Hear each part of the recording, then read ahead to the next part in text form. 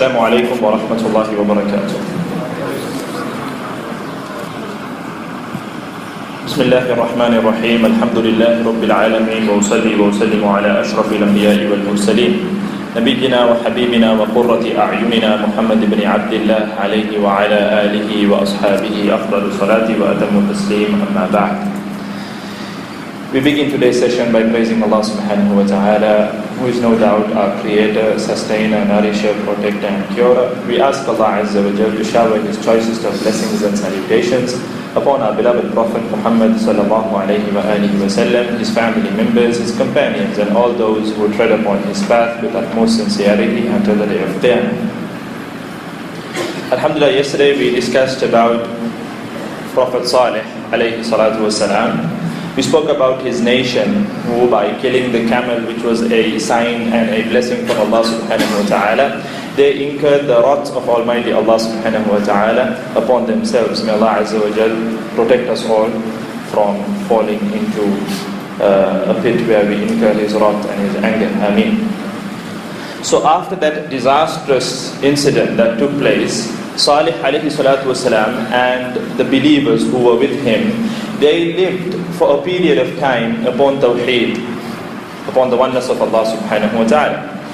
So after Salih alayhi salatu wasalam, shirk started to rear its ugly head once again. And this time it was in the lands of Babil. It was in the lands of Babil, otherwise known as Babylon. People started to associate partners unto Allah subhanahu wa ta'ala. They started to worship idols along with Allah Azza wa Jal. And they even went on to worship, like I mentioned yesterday, celestial objects like stars, the planets, the moon, the sun. They started to worship celestial objects. So this was the time Allah subhanahu wa ta'ala, He appointed a great prophet to remind them. And this prophet was soon to become a Khalil of Allah, a close friend of Allah subhanahu wa ta'ala. This prophet, he was born in Babylon, and his name was Ibrahim alayhi salatu wassalam. Allah Azza wa Jal, He talks about him in Surah Al-Anbiya. وَلَقَدْ آتَيْنَا إِبْرَاهِيمَ رُشْدَهُ مِنْ قَبْلُ وَكُنَّا بِهِ عَالِمِينَ. And indeed, we bestowed upon Ibrahim alayhi salatu wasalam rushdahu min qabl, his portion of guidance aforetime, in the sense before. Min qabl wa kunna bihi alimin, and we were well acquainted with him. We were well acquainted with him in regard to his belief in Allah subhanahu wa ta'ala, in regard to his intuition towards Allah Azza wa Jal, towards Tawheed. So Allah subhanahu wa ta'ala then goes on to mention how Ibrahim alayhi salatu wasalam very politely tried to reason things out with his father. Now before we go further, who was his father? His father's name, according to the Quran, his name was Azar. His name was Azar, and scholars of history mention that he used to make idols for a living. He used to make idols for a living. He used to sculpt idols and sell them, and this is what he used to do for a living. He was a carpenter or potter, if you will. He used to make idols and sell them for a living. So Allah Azza wa Jal talks about how Ibrahim alayhi salatu wasalam very politely tried to reason things out with his father. Now we need to understand that Ibrahim alayhi salatu wasalam at that time was a youngster. He was a young boy, and he is now trying to reason things out with his father. Allah subhanahu wa ta'ala talks about it where He states, وَاذْكُرْ فِي الْكِتَابِ إِبْرَاهِيمَ إِنَّهُ كَانَ صِدِّيقًا نَبِيًّا. And mention or remember in the book, in the Quran, وَاذْكُرْ فِي الْكِتَابِ إِبْرَاهِيمَ, and mention in the book Ibrahim alayhi salatu wasalam, إِنَّهُ كَانَ صِدِّيقًا نَبِيًّا. Verily he was a man of truth. إِنَّهُ كَانَ صِدِّيقًا, he used to speak the truth. And Nabiyya, he was a prophet of Allah subhanahu wa ta'ala. And now begins the dialogue, the conversation between Ibrahim alayhi salatu wasalam, young Ibrahim alayhi salatu wasalam, and his father Azar. إذ قال لأبيه يا أبت لم تعبد ما لا يسمع ولا يبصر ولا يغني عنك شيئا My dear father, ya abats, my dear father, look at the polite manner Ibrahim alayhi salatu wasalam is approaching his father. Ya abats, lima ta'budu ma la yasma'. Why do you worship something that cannot hear? Why are you worshipping something that cannot hear you? وَلَا يُبْصِرْ, nor can it see. لا يسمع ولا يبصر ولا يغني عنك شيئا. Nor can it benefit you in anything. It cannot avail you in anything. It's just an immovable object, an idol, a statue. What's the point of worshipping this? Because it cannot hear, it cannot see, nor can it benefit you in any way. Why are you worshipping this idol? And then he goes on to ask him, Ya abat, inni qad ja'ani min al-ilmi ma lam ya'tika. He informs his father, oh my father, there has come to me of knowledge, min al-ilmi ma lam ya'tik. There has come to me of knowledge that you are not aware of. In other words, that has not reached you. He's talking about the prophethood and the revelations from Allah subhanahu wa ta'ala. مَا لَمْ يَأْتِكْ فَاتَّبِعْنِي أَهْدِكَ صِرَاطًا سَوِيًّا. So follow me, I will guide you. أَهْدِكَ صِرَاطًا سَوِيًّا. I will guide you onto the straight path. May Allah subhanahu wa ta'ala keep us all steadfast upon the straight path. Ameen. يَا أَبَتِ لَا تَعْبُدِ الشَّيْطَانِ. Oh my dear father, do not worship the devil. Oh my dear father, do not worship the devil. In other words, don't sell your soul to the devil. Do not worship the devil. Inna shaytana kana lirrahmani asiyya. Verily, the devil, Satan, has been a rebel against Allah subhanahu wa ta'ala. Inna shaytana kana lirrahmani asiyya. He has been a rebel. He has been disobedient unto the most merciful, Ar-Rahman, the most beneficent.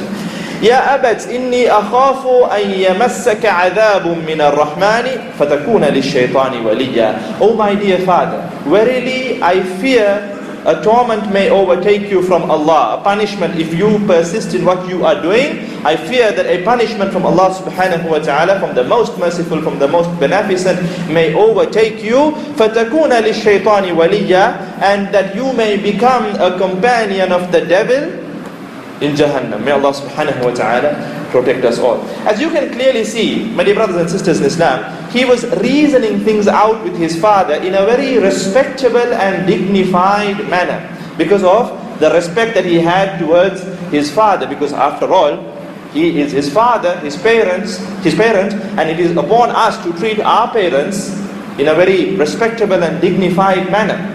Allah Azza wa Jal, whenever he talks about ibadah, and whenever he prohibits us from shirk, what does Allah subhanahu wa ta'ala state? وَاعْبُدُوا اللَّهَ وَلَا تُشْرِكُوا بِهِ شَيْئًا وَبِالْوَالِدَيْنِ إِحْسَانًا. Many a place in the Noble Quran, whenever Allah subhanahu wa ta'ala talks about ibadah, right after that Allah Azza wa Jal mentions وَبِالْوَالِدَيْنِ إِحْسَانًا. Treat your parents with excellence. Ihsan in the sense with excellence. Excellence upon excellence. Treat your parents with excellence upon excellence. There are many ahadith of the Prophet ﷺ, many ayat of the Noble Quran that enjoin upon us good treatment towards our parents. Good treatment towards our parents, otherwise known in the Arabic language as birrul walidain. We need to treat our parents with excellence upon excellence. Even if our parents are disbelievers, yes, we cannot follow them in what is wrong, nor do we have to listen to them if they command us to do something that is wrong, that is against the guidelines of Sharia. But other than that, we have no permission whatsoever to sever the ties between ourselves and our parents. We must maintain our family ties with respect and dignity towards them. Because after all, they are our parents. Today, you and I, we are seated here, we are standing here. It is because of what our parents sacrificed. They nurtured us, they grew us up, they made us, they looked after us. They did all of that, and here we are now. So we must be grateful unto them and unto Allah subhanahu wa ta'ala by following the commandments of Allah Azza wa Jal in regard to their treatment. We must treat them with excellence upon excellence. We have no permission whatsoever to hurt them. They are massive doorways into Jannah, into paradise. I implore all of you in this month of Ramadan, if you have perhaps, if some things have gone sour with your parents, don't let it fester, don't let it dwell, rather immediately go and patch up things with them. Ask for their forgiveness and patch up things with them. Because there is no point in you being a great worshipper of Allah subhanahu wa ta'ala, worshipping Allah Azza wa Jal throughout the month, if things have gone sour with your parents. Don't let these problems dwell for too long. We must try to patch them up as soon as possible, seek their forgiveness. It doesn't matter whether we are right or wrong. At the end of the day, they are our parents, and we need to seek their forgiveness, and we need to keep them happy. We need to keep them happy. Shaykh al-Islam Ibn Taymiyyah rahimahullah, he states that if an individual makes his mother or father cry, then it is upon that individual to make his mother and father laugh and smile once again, if he wishes to secure the pleasure of Allah subhanahu wa ta'ala. Because very closely linked with ibadah, good treatment towards one's parents. Very close with the pleasure of Allah, the pleasure of one's parents. We need to treat them with the best of treatments. We need to be the best children unto them. This is what Islam teaches us. And remember, my dear brothers and sisters in Islam, what goes around comes around. In other words, if you do something, you will have to face the consequences in regard to your deeds, either in this world or the hereafter. If you do good, you will receive good. If you do bad, no doubt you will receive bad, either in this world or the hereafter. So we must do good to receive good. Once, there was a scholar from the lands of Arabia. He mentioned a story that took place. And the story as well took place somewhere in the lands of Arabia. This is in regard to an individual who had two parents, and his mother passes away, and now he has only his father. His father was a very old man, and he was finding it difficult to manage things by himself because he's old. Due to senility, due to old age, he was finding it very difficult. So, but he didn't want to burden his son, because his son was now married, and his son had a little child of his own as well, a young boy. So the father did not want to burden his son by perhaps moving into their house, and he thought that it would inconvenience them. But after some time, what happened was, the son found it a burden upon himself, because he had to travel often from his house to his father's house to visit him, and then he started falling sick and things like that. He was finding it very difficult to look after him being in his own house. So he approached his father and said that, why don't you move into my house? It will be a lot easier for me to look after you then. So the father then looks at his son and says, but son, I don't want to burden you, I don't want to inconvenience you. Then the boy said, no, but you being here is a bigger burden for me, so if you move into my house, it will be a lot easier for me to look after you. So the father agrees, he packs his things, and now he moves into his son's house. But the son did not inform his wife in regard to this new development. And the wife, in other words, the old man's daughter-in-law, was not happy at all with this new arrangement. She goes to the son, in other words, and she tells him, why on earth have you brought your father in here? Am I to be a slave to my father-in-law now? Am I to look after your father? I got married to be with you and look after you, not look after your father. She started to speak in a very harsh way. The boy then said, no, please, he is old and we need to look after him. These may be his last days, and I have to be with him, I have to look after him. He convinced his wife. Now days pass, and what happens is, generally when they serve food, because of old age, he started breaking the crockery, the utensils, he started dropping things, he started spilling food, and he was making things a little difficult because of his old age. And the wife of this man, the young man, she was also not making things easy. She was making it difficult by, keeping on nagging by her husband and complaining to him that, look, it's a big difficulty for me. I can't maintain the house. It's very difficult with your father. Please take him out of the house. Why don't we keep him out? We have the quarters outside. Now these quarters were generally used for drivers and the servants of the house. This lady, she told the man, look, why don't you keep him outside and he won't make a mess in the house and we can still look after him. Allahu Akbar. The man, he listened to his wife. And that is what is happening sadly today. Children, youngsters are listening to their friends, disobeying their parents. Men are listening to their wives and disregarding their mothers, disregarding their fathers. Allahu Akbar. My dear brother, any woman on earth can be your wife, but any woman cannot be your mother. Just any woman cannot be your mother. Your mother is your mother. But any woman on earth can be your wife.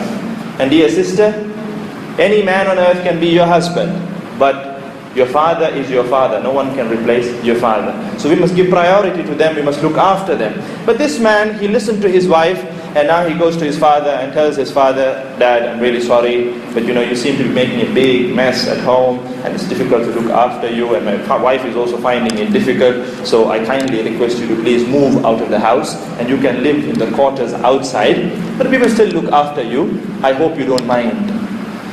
The father's heart was broken. I mean, he brought this boy up. He looked after him. He gave him the very best. He strove hard. He perhaps paid for his education, and now today he's an engineer, he's a doctor, he's whatnot, all because of his father's struggle. And now the boy is telling the father, now he's in his old age, ripe old age, and the boy is telling his father, get out, you can stay in the quarters outside. The man, he does not say a word. He packs his bag and he quietly moves out, because like I said earlier, he did not want to be an inconvenience, and he did not want to be a burden upon his son. He moves out to the driver's quarters, and now he lives there. Now what used to happen was, this girl, the lady, she used to cook food for the family, and because she valued her expensive crockery, her ceramic ware, she did not want to send the plates out to the driver's quarters, because she feared that the old man, her father-in-law, might break the expensive plates. So she got a cheap plastic plate, and she used to put the food on that plate and send it through the maids. And this plate, because it was made of plastic, after a period of time it started to get moldy and old. It started to get very dirty and old looking, but she did not bother to change the plate. She kept sending the food using the same plate. Now after a few days had passed, one day the maid takes the food, the plate, and she goes to give the food. She knocks on the door, because in general she used to knock the door and leave the food by the door, because the old man would open the door and then take the food. They wouldn't even go inside to see his plight. Now since the day his father moved out, the young man never ever visited his father, because he was busy. He did not bother to visit his father. Now after a period of days, now what happens is, this maid goes to give the food. The maid knocks on the door and there's no response. So she knocks again, no response. So finally she was wondering what's happening, and she opens the door. The sight that greeted her shocked her. She dropped the plate onto the floor, because the old man was sprawled on the ground. He had passed away. He had passed away. She runs back home saying, the grandfather has passed away, the grandfather, because she also used to call him grandfather because of his old age. The grandfather has passed away, the grandfather has passed away. Now the man was getting ready to leave for work. The minute he heard that, shock gripped him, because it was his father at the end of the day. He runs outside and he asks the maid, what happened? What happened? No, your father has passed away, he's sprawled on the ground. The man rushes to the quarters to see what had happened, and then when he saw his father, and when he saw the state that his father was in, he was appalled and disturbed, because his father was sprawled on the ground. There were dirty clothes strewn all over the room, and the room had a bad stench to it, and then the plate was thrown on the ground because the maid had dropped the plate. There was food all over the place, and there was this bad, disgusting smell that was coming from the room, because nobody bothered to clean the room, nor help the old man wash himself, etc. So the room was in a very bad state. The man just entered and came out, and then he quickly called the maid, and he said, get the drivers, get the maids, we need to clean the place up, get some garbage bags, and call the funeral service so that they can arrange for the burial arrangements for my father, and get some garbage bags, let's clean this up, the house looks a mess. Now whilst he was instructing the maids and the drivers to do what they had to do, his little boy, his son, comes running, because he too had heard that grandfather had passed away. He didn't have a good relationship with his grandfather, because he rarely saw his grandfather, the little boy. He comes running into the room, and he sees the plastic plate thrown on the ground. He goes and takes the plate. The man The minute he saw his son taking the plate, he said, "Son, what are you doing? Why are you taking that dirty plate? I don't know how much of germs and bacteria might be on it. Just leave it, come outside. This is not where you need to be. Go back home, go back to your mother." The little boy very adamantly hugs the plate and he says, "No, no, no, Dad, I need this plate." The father, the man, he asks him, "Why do you need this plate? It's so dirty, just go back home." The little boy says, "No, Dad, I need this plate because when you become old, I have to feed you on the same plate." You see? Like I said, what goes around comes around. If you do good, you will receive good, inshallah ta'ala. But if you do bad, you have to no doubt face the consequences, the repercussions. You have to face it either in this world or the hereafter. Allah Azza wa Jal is the best of judges. إِنَّ اللَّهَ لَا يَظْلِمُ مِثْقَالَ ذَرَّةٍ. Not even an atom's weight or a mustard seed amount would be, let to go in vain, or the oppression will not be, a blind eye will not be turned in regard to even an atom's weight of oppression or a mustard seed's amount of oppression. May Allah subhanahu wa ta'ala protect us all. So coming back to Ibrahim alayhi salatu wasalam, as you can see, he was having a very respectable, dignified conversation with his father. And he spoke to his father. He was trying to reason things out with his father in a very respectable manner. But sadly, his father responds back in a very harsh manner. Ibrahim alayhi salatu wasalam was trying to make his father understand things and see the light of Tawheed. But sadly, the father now responds back in a very harsh manner, and he says, قَالَ أَرَاغِبٌ أَنْتَ عَنْ آلِهَتِي يَا إِبْرَاهِيمُ. The father says, أَرَاغِبٌ أَنْتَ عَنْ آلِهَتِي يَا إِبْرَاهِيمُ.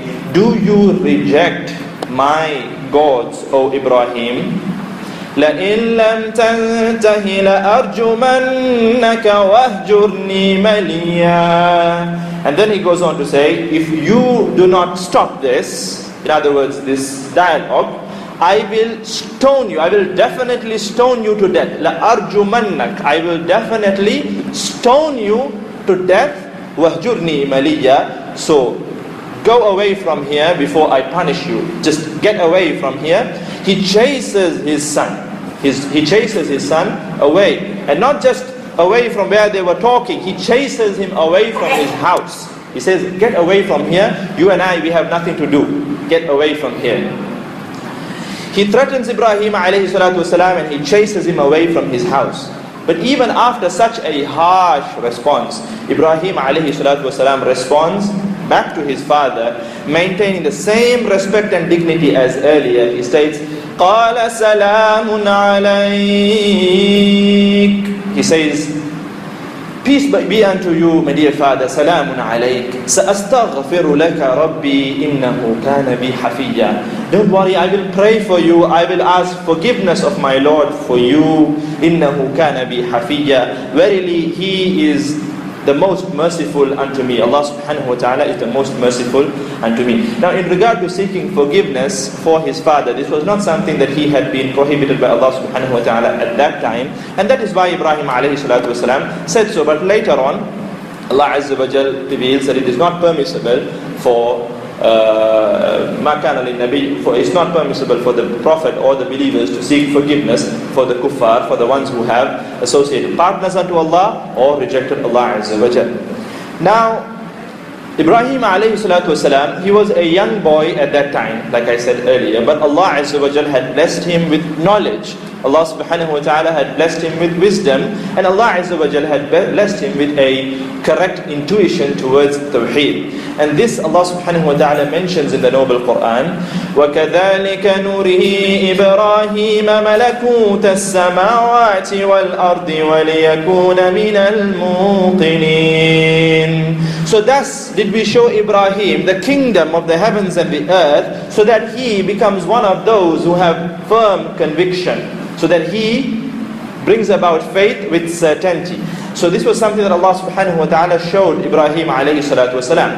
Now Ibrahim alayhi salatu wasalam, like I said, because he was an intelligent young boy, he looked up at the heavens, and Allah subhanahu wa ta'ala mentions, فَلَمَّا جَنَّ عَلَيْهِ اللَّيْلُ رَأَى كَوْكَبًا قَالَ هَذَا رَبِّي فَلَمَّا أَفَلَ قَالَ لَا أُحِبُّ الْآفِلِينَ. When the night enveloped him, when the night covered him with darkness, he saw a star, رَأَى كَوْكَبًا. He saw a star. And then قَالَ هَذَا رَبِّي. This is my Lord. The young boy, he was looking up at the heavens and he saw a star and he said, هَذَا رَبِّي. This is my Lord. فَلَمَّا أَفَلْ. But when the star vanished, when the star disappeared, when the dawn starts to break, the stars all disappear, he goes on to say, قَالَ لَا أُحِبُّ الْآفِلِينَ. Indeed, I do not like those things that disappear. I don't like those things that set. Because what he was trying to highlight here is that a God has to be present at all times. He cannot be present at a time and absent at another time. Allah Azza wa Jal is never absent. Allah subhanahu wa ta'ala is present. So when he saw that the star had vanished, he said, I don't like things that vanish. فَلَمَّا رَأَى الْقَمَرَ بَازِغًا قَالَ هَذَا رَبِّي. When he saw the moon now rising, he said, okay, this is my Lord. هَذَا رَبِّي. فَلَمَّا أَفَلَ قَالَ لَئِن لَّمْ يَهْدِنِي رَبِّي لَأَكُونَنَّ مِنَ الْقَوْمِ الضَّالِّينَ. But then the moon vanished as well. The moon vanished after a period of time. And then he said, Ya Allah, he says, Rabbi, unless my Lord guides me, لَأَكُونَنَّ مِنَ الْقَوْمِ الضَّالِّينَ. I will surely be amongst those who commit mistakes or those who have gone astray. And he was praying that Allah should guide him. Next he sees the sun. فَلَمَّا رَأَى الشَّمْسَ بَازِغَةً قَالَ هَذَا رَبِّي هَذَا أَكْبَرُ. Now when he saw the sun, he said, this is my Lord, because this is greater. The sun is obviously greater than the moon and greater than the stars. But then what happens? فَلَمَّا أَفَلَتْ. The sun set as well. And then he says, قَالَ يَا قَوْمِ إِنِّي بَرِيءٌ مِّمَّا تُشْرِكُونَ. That's when he realizes all of these celestial objects are nothing but things that people have associated unto Allah subhanahu wa ta'ala, who is the Supreme Lord. So he says, قَالَ يَا قَوْمِ إِنِّي بَرِيءٌ مِّمَّا تُشْرِكُونَ. Oh my people, I am indeed free from all those things that you associate as partners unto Allah subhanahu wa ta'ala. And finally he declares his faith. إِنِّي وَجَّهْتُ وَجْهِيَ لِلَّذِي فَطَرَ السَّمَاوَاتِ وَالْأَرْضِ حَنِيفًا وَمَا أَنَا مِنَ الْمُشْرِكِينَ. Verily I have turned my face towards him who has created the heavens and the earth, Hanifan. In other words, worshipping Allah subhanahu wa ta'ala alone. Worshipping none but Allah subhanahu wa ta'ala. وَمَا أَنَا مِنَ الْمُشْرِكِينَ. And I am not from the mushrikun. I am not from those who associate partners unto Allah subhanahu wa ta'ala. Now after this declaration, he now goes to his people. Now this was after his conversation with his father. He now goes to his people and tries to reason things out with them. إِذْ قَالَ لِأَبِيهِ وَقَوْمِهِ مَا هَذِهِ التَّمَاثِيلُ الَّتِي أَنْتُمْ لَهَا عَاكِفُونَ. He said to his father and his people, what are these tamathil? What are these effigies? What are these statues? الَّتِي أَنْتُمْ لَهَا عَاكِفُونَ, to which you are devoted so much. What are these statues that you are so devoted unto? They're not going to benefit you in any way. And their reply was, قَالُوا وَجَدْنَا آبَاءَنَا لَهَا عَابِدِينَ. They said, we found our fathers, وَجَدْنَا آبَاءَنَا. We found our fathers worshipping these idols. That is why we are now worshipping them. Ibrahim alayhi salatu wasalam, being so young at that time, he admonishes them. قَالَ لَقَدْ كُنْتُمْ أَنْتُمْ وَآبَاؤُكُمْ فِي ضَلَالٍ مُبِينٍ. He said, indeed, you and your fathers your predecessors have been in manifest error. You have been in a clear error. You have committed a big mistake, a grave mistake. Now they question Ibrahim alayhi salatu wasalam. قَالُوا أَجِئْتَنَا بِالْحَقِّ أَمْ أَنْتَ مِنَ اللاعبين. They ask him, have you brought us the truth? أَجِئْتَنَا بِالْحَقِّ أَمْ أَنْتَ مِنَ اللاعبين. Are you just playing around? Are you just fooling around with us?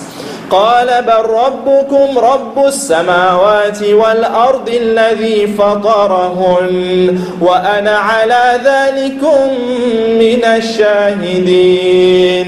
Now he says, nay, your Lord, ربكم رب السماوات والأرض. Your Lord is the Lord of the heavens and the earth, who created all of that. And I am one of the witnesses. I witness to that. Allahu Akbar.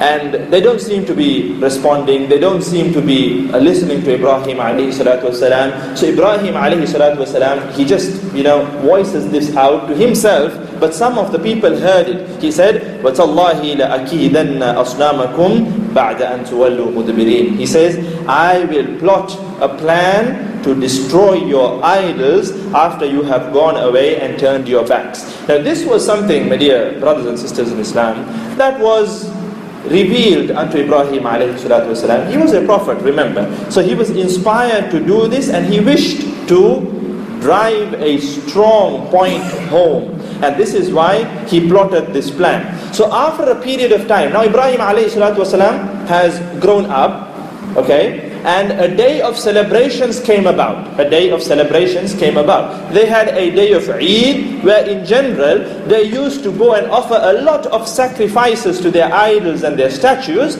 And then they used to go out to the outskirts of the village or the city. And then they used to celebrate the whole night. They used to celebrate doing all kinds of wild and lewd acts throughout the night. This was their day of celebration.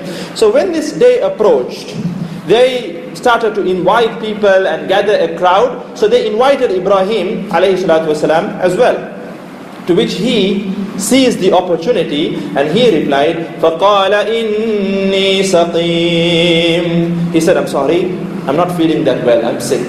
Now you might wonder, did Ibrahim alayhi salatu wasalam lie? Did he lie? Well, scholars rahimahumullah, they explain that he intended, when he said فَقَالَ إِنِّي سَقِيمٌ, he said, I am sick, and he was intending that he was sick at heart. He was sick and appalled by that what was happening around him. He was sick of everything that was taking place around him. So this is what he meant when he said فَقَالَ إِنِّي سَقِيمٌ, even though he deems it as a lie. Later on you will study inshallah ta'ala. He deemed it as a lie. He deemed it as a lie. He deemed this as a lie. He deemed another lie as well. When they were crossing the border of Egypt, there was an oppressor of a king who tried to take them as prisoners. So at that point too, he referred to his wife as his sister. But there is an interpretation to that as well, because he could have meant his sister in Islam. So we have interpretations. Ibrahim alayhi salatu wasalam, he deemed these statements as lies, but still, the scholars rahimahumullah have put forward interpretations, because a prophet of Allah, he knew what he was doing at the end of the day. So he said, فَقَالَ إِنِّي سَقِيمٌ, I'm sick, just leave me alone. So the people left him alone, and they went about with their celebrations. So they started off by offering a lot of sacrifices unto their idols, unto their statues, and like I said, they headed out to the outskirts of the village now to celebrate. Ibrahim alayhi salatu wasalam, he seizes the opportunity, and now he goes to the idols. So there was a place, perhaps a temple or a place of worship, where they had kept all of their idols. He goes to the idols. فَرَاغَ إِلَىٰ آلِهَتِكُمْ فَرَاغَ إِلَىٰ آلِهَتِهِمْ فَقَالَ أَلَا تَأْكُلُونَ. He goes to their gods, their idols, and he says, there are so much of offerings, so much of food around you. Why? He's talking to the idols now. Why are you not eating these, offerings that the people have offered unto you? Why are you not consuming the food? Why are you not eating of the food? مَا لَكُمْ لَا تَنْطِقُونَ. What is the matter? Why are you not speaking with me? Why don't we have a nice conversation? Why are you not talking? فَرَاغَ عَلَيْهِمْ ضَرْبًا بِالْيَمِينِ. He knew, he was just, trying to drive a point here, that these idols have no strength whatsoever to eat, drink, to talk, to see, to speak, to hear. They could not benefit nor harm anything. They could not even protect themselves. Allahu Akbar. Now he had an axe with him, Ibrahim alayhi salatu wasalam. He had something similar to an axe. He started to break idol after idol. He started to break idol after idol into smithereens. He broke each and every idol. فَرَاغَ عَلَيْهِمْ ضَرْبًا بِالْيَمِينِ. He turned upon the idols, striking the idols with his right hand. فَجَعَلَهُمْ جُذَاذًا. He broke them to smithereens. He broke them to pieces, tiny, tiny pieces. إِلَّا كَبِيرًا لَهُمْ. Except the biggest of them all. There was a huge idol, the main, the boss idol. He left that alone and he broke all the other idols. And finally, he took the axe and slung it over the neck of that idol and he leaves. Ibrahim alayhi salatu wasalam leaves. He, like I said earlier, was inspired by Allah subhanahu wa ta'ala. He was commanded by Allah subhanahu wa ta'ala to do what he did. And he wanted to drive a very powerful message home. Now the people come back after their celebrations. They come back after their celebrations. And they go by the temples, they go by their temples, and they see a sight that shocks them and leaves them aghast and petrified. They saw all their idols in pieces. And then they ask, قَالُوا مَنْ فَعَلَ هَذَا بِآلِهَتِنَا إِنَّهُ لَمِنَ الظَّالِمِينَ. They cry out, who has done this to our gods? Who has done this to our aliha? The one who did it must indeed be from the zalimun, the oppressors, the wrongdoers. Allahu Akbar. Their idols cannot protect themselves, let alone protect the people. And now they're looking at their idols and they are so petrified. Who has done this to our idols? The one who did it must be from the oppressors. Now there was a group of people, like I said, who remembered that Ibrahim alayhi salatu wasalam had said something along the lines of these words, تَاللَّهِ لَأَكِيدَنَّ أَصْنَامَكُمْ بَعْدَ أَن تُوَلُّوا مُدْبِرِينَ. I will plot against your idols. So this group, قَالُوا سَمِعْنَا. They said, we heard Fatan, a youngster, يَذْكُرُهُمْ يُقَالُ لَهُ Ibrahim. We heard a young man talking against our idols, and this young man, he is known as Ibrahim. His name is Ibrahim. Now the majority, they say, قَالُوا فَأْتُوا بِهِ عَلَىٰ أَعْيُنِ النَّاسِ لَعَلَّهُمْ يَشْهَدُونَ. They said, then bring him. Bring this youngster before the eyes of the people so that they may testify. Now this group, they said, bring him in front of the people so that the group that said that they heard him saying that he will plot against the idol so that they may testify against him, bring him. Now they go and they bring Ibrahim alayhi salatu wasalam. My dear brothers in Islam, put yourself in the shoes of Ibrahim alayhi salatu wasalam. Just imagine, now being brought to be interrogated. Just imagine. But still he was courageous, he was strong, he was bold, and he did not waver, Ibrahim alayhi salatu wasalam. They brought him and now they start to interrogate Ibrahim alayhi salatu wasalam. They ask him, قالوا أأنت فعلت هذا بآلهتنا يا إبراهيم. They ask him, Ibrahim, are you the one who did this to our gods? Ibrahim alayhi salatu wasalam very coolly replies, قال بل فعله كبيرهم هذا. He replies, no, that guy, he's the one who did it, the big guy. He's got the axe around his neck. Why don't you ask him? فَاسْأَلُوهُمْ إِنْ كَانُوا يَنْتِقُونَ. Why don't you ask him if he can speak?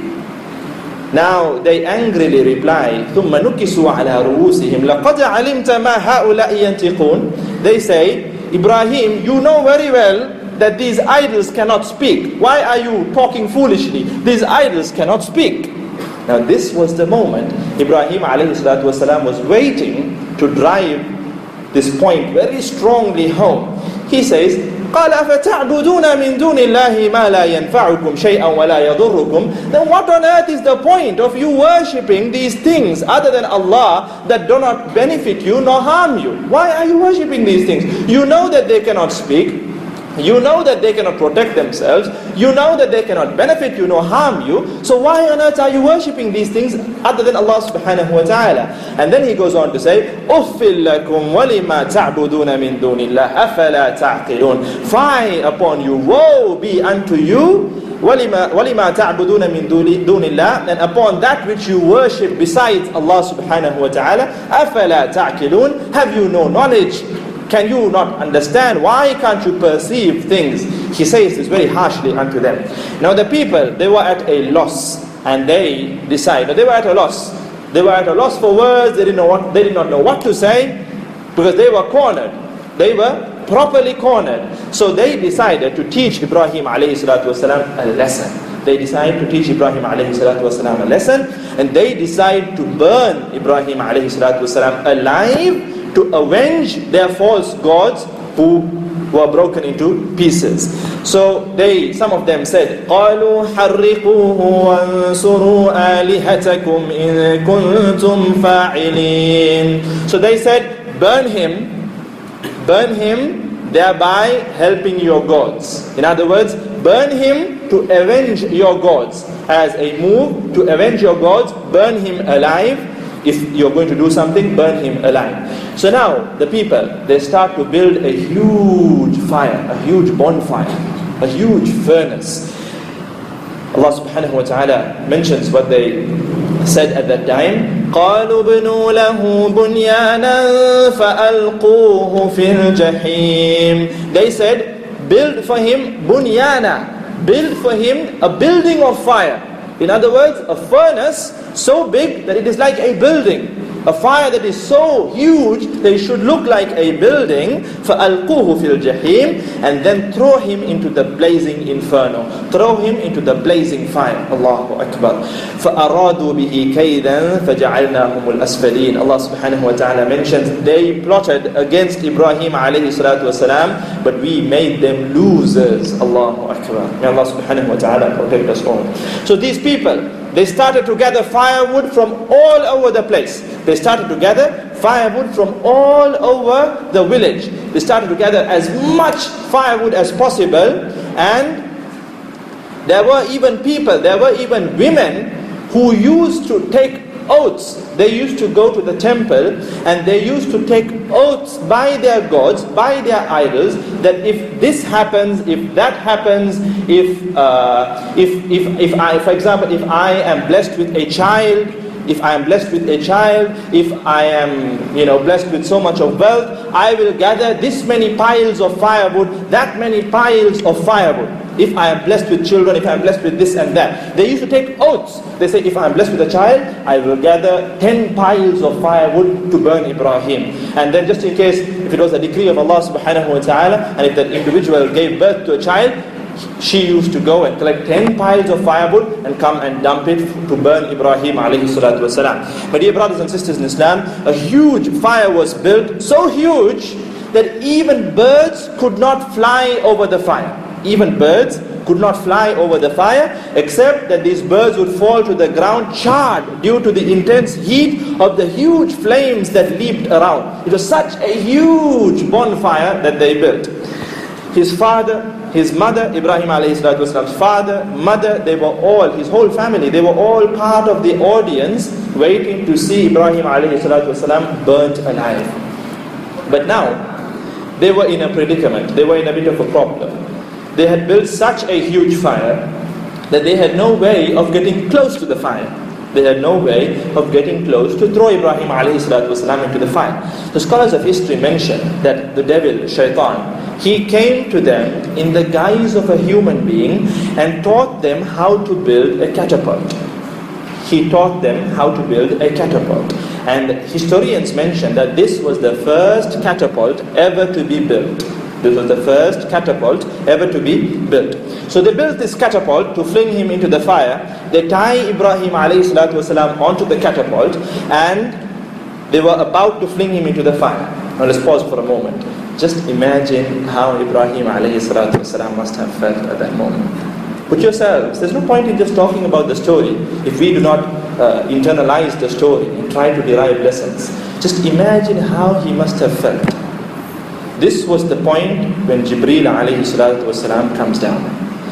Jibreel alayhi salatu wasalam, like we mentioned in the previous session, my dear brothers and sisters in Islam, not just any ordinary angel, Archangel Jibreel alayhi salatu wasalam, the biggest and most powerful of all angels. He comes down and he says, Ya Khalil Allah, O friend of Allah, just tell me what you want done. Just tell me what you want done. The size of Jibreel, if he were to just, I think, flick his wing like this, the fire would have, extinguished. If he had just flicked his wing a little. Ibrahim alayhi salatu wasalam looks at Jibreel alayhi salatu wasalam and very calmly he says, from you I need nothing. My focus is on Allah subhanahu wa ta'ala. Hasbunallah wa ni'mal wakeel, ni'mal mawla wa ni'mal nasir. Allah is sufficient for us. Hasbunallah wa ni'mal wakeel, and He is the best disposer of your affairs. You may be going through a bit of difficulty, a patch of trouble in life, but never lose hope, my dear brothers and sisters in Islam. Never despair, never lose faith in your Maker, who is the best disposer of your affairs. He is the best disposer of your affairs. He will look after you. He will dispose of your affairs in the best manner possible. Just have faith and trust in Allah subhanahu wa ta'ala. So Ibrahim alayhi salatu wasalam, he says, Hasbunallah wa ni'mal wakeel, ni'mal mawla wa ni'mal nasir. And so when he said that, they launched the catapult, and he was thrown right into the blazing fire. The people were looking on with glee and happiness, expecting him to burn to ashes, because such a huge fire. Birds could not fly over the fire, except that they fell to the ground charred and burnt black. He was thrown right into the midst of the flames, so they were expecting him to burn to ashes. But something entirely different took place. Allah subhanahu wa ta'ala commands the blazing fire, قُلْنَا يَا نَارُ كُونِي بَرْدًا وَسَلَامًا عَلَىٰ إِبْرَاهِيمَ. Allah subhanahu wa ta'ala commands the fire, O fire, be a coolness and safety for Ibrahim alayhi salatu wasalam. My dear brothers and sisters in Islam, what are the general properties of fire? To burn things to ashes. These are the properties of fire. But Allah subhanahu wa ta'ala changed the properties of fire to become a place of coolness and safety. If Allah subhanahu wa ta'ala, scholars mention that if Allah azza wa jal had only said, قُلْنَا يَا نَارُ كُونِي بَرْدًا, O fire, be a place of coolness for Ibrahim alayhi salatu wasalam, Ibrahim alayhi salatu wasalam would have frozen inside there. It would have become colder than even the North Pole or the South Pole. It would have become a place so cold.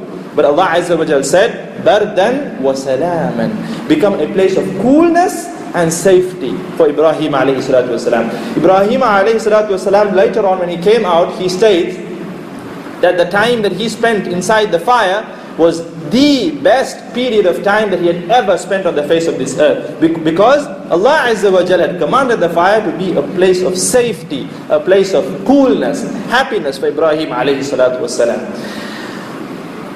Now, قُلْنَا يَا نَارُ كُونِي بَرْدًا وَسَلَامًا عَلَىٰ إِبْرَاهِيمَ.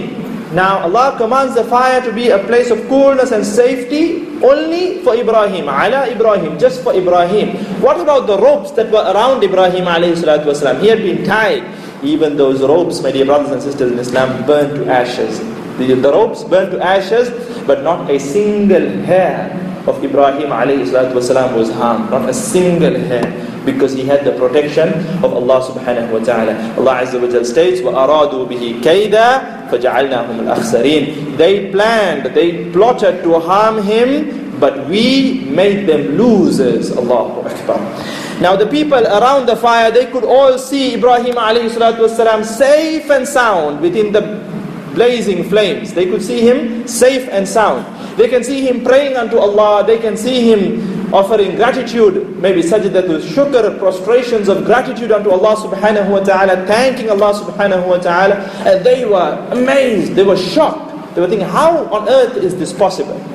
But sadly, my dear brothers and sisters in Islam, even after witnessing such a big miracle, as is the case with mankind, Ibrahim alayhi salatu wasalam comes out of the fire, perfectly safe and sound, and the only people to believe in Ibrahim alayhi salatu wasalam were his wife Sarah and his nephew Lut alayhi salatu wasalam, whose story is coming up inshallah ta'ala. The Prophet Lut alayhi salatu wasalam and his wife Sarah, these were the only two believers who believed in Ibrahim alayhi salatu wasalam. Now this news of this amazing spectacle travels to the king of that village, of that city at that time. His name was Namrud. The minute he heard about this, the minute he got to know about it, he commands Ibrahim alayhi salatu wasalam to come to his palace, because he wanted to prove his power to Ibrahim alayhi salatu wasalam.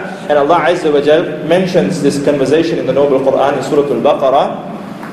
ألم تر إلى الذي حاج إبراهيم في ربه أن آتاه الله الملك إذ قال إبراهيم ربي الذي يحيي ويميت قال أنا أحيي وأميت قال إبراهيم فإن الله يأتي بالشمس من المشرق فأت بها من المغرب فبهت الذي كفر والله لا يهدي القوم الظالمين.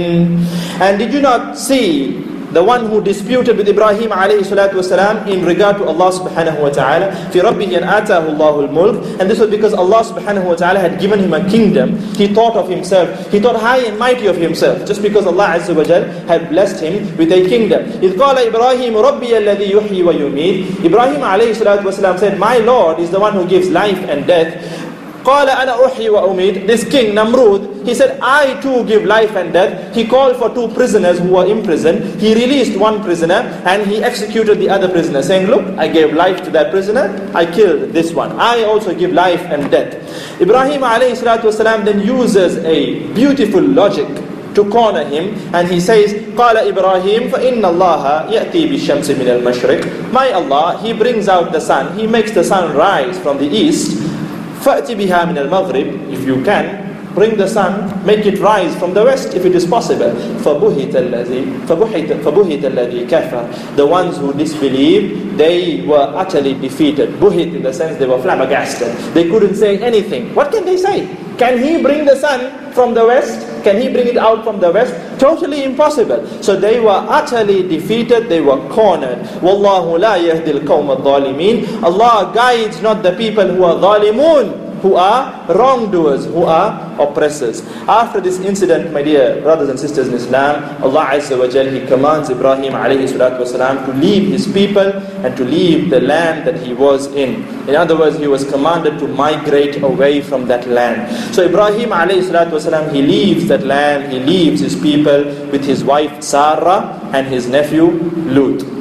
So where did he migrate? Where did he go? What happened afterwards? All of that, insha'Allah ta'ala, we will be discussing it in tomorrow's session. I look forward to seeing you all tomorrow. Jazakumullah khair. Assalamu alaikum wa rahmatullahi wa barakatuh. Assalamu alaikum wa rahmatullahi wa barakatuh. Bismillahir Rahmanir Rahim. Alhamdulillahi Rabbil Alameen. Wa usalli wa usallimu ala ashrafil anbiya'i wal mursaleen. نبينا وحبيبنا وقرة أعيننا محمد بن عبد الله عليه وعلى آله وأصحابه أفضل الصلاة وأتم التسليم أما بعد.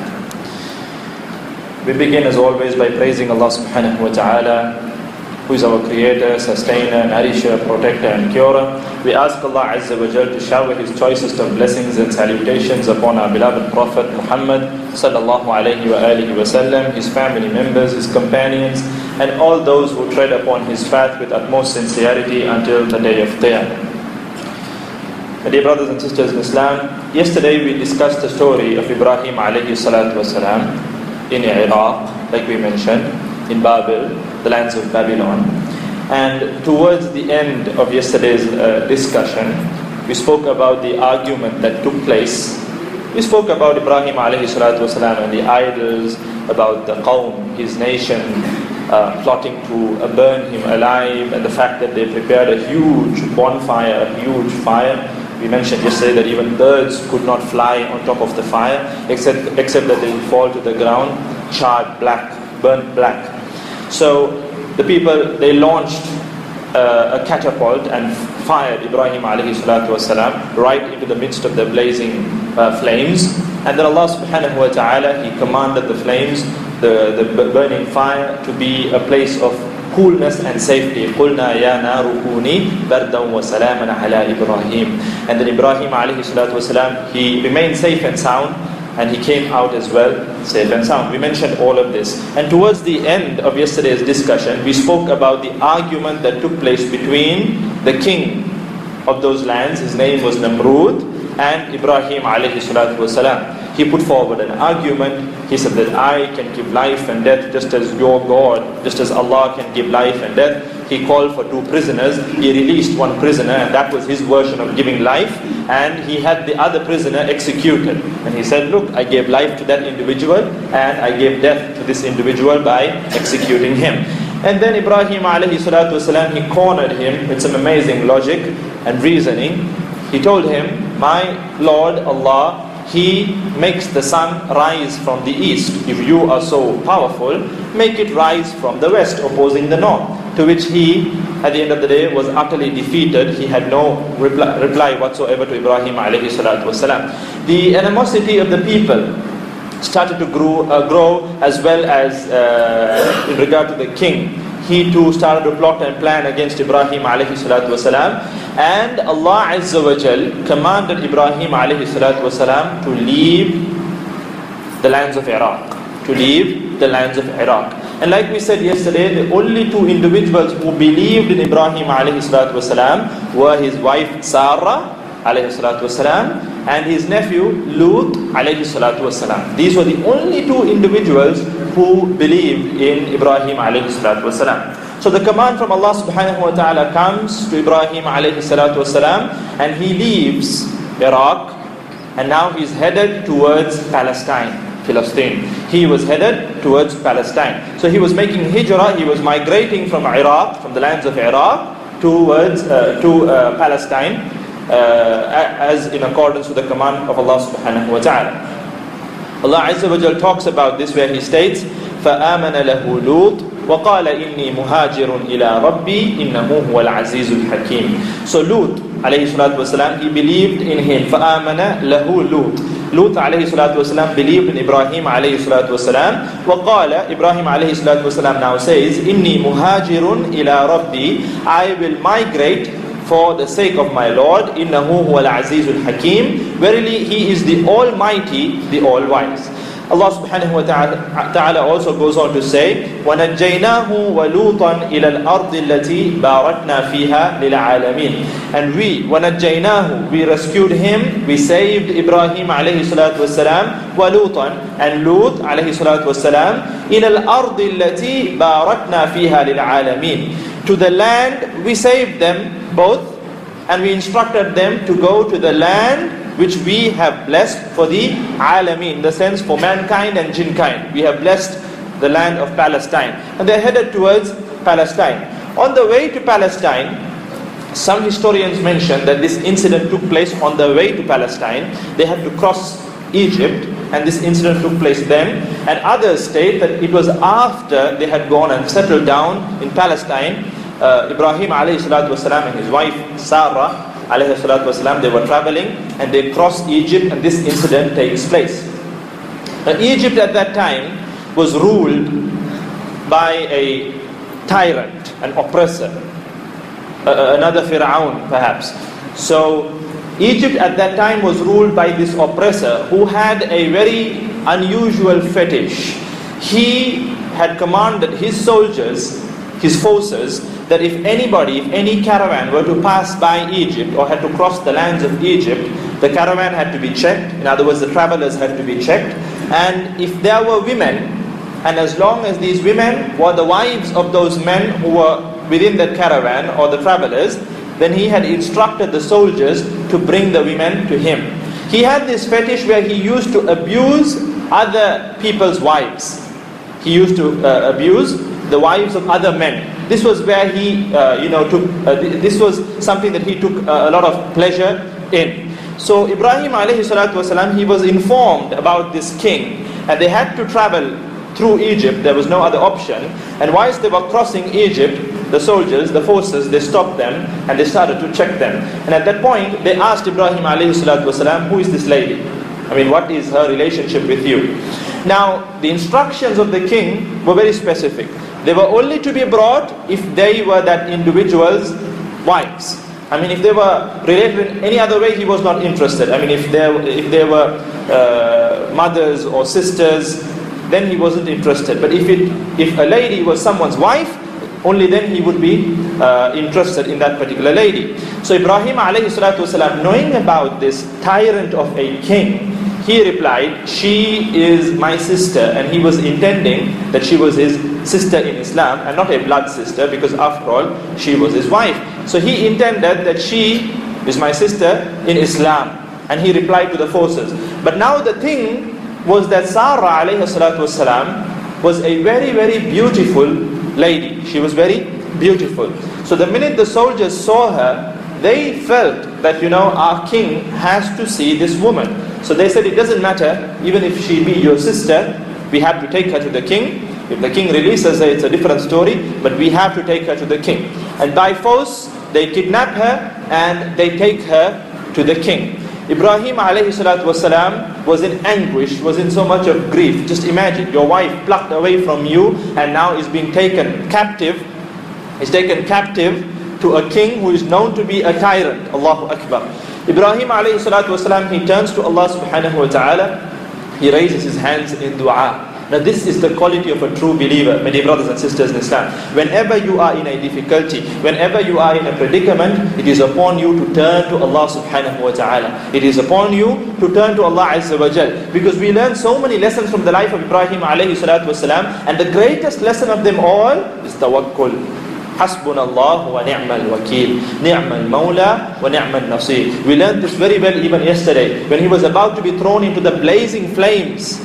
Jibreel alayhi salatu wasalam comes down and he offers help. Allahu Akbar. Archangel Jibreel, he says, what do you want done, ya Khalil Allah?